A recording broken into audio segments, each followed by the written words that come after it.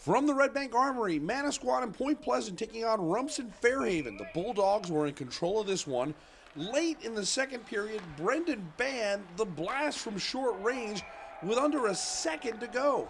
It's his fourth of the game, 7-1 Rumson Fairhaven after 2 periods.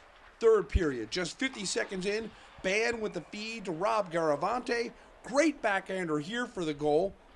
Then it's Kent Bruckman getting in on the scoring brigade. Rumson Fairhaven goes on to an 11-3 win. The Bulldogs improve to 5-4 on the season. For more Jersey Shore sports, log on to shoresportzone.com.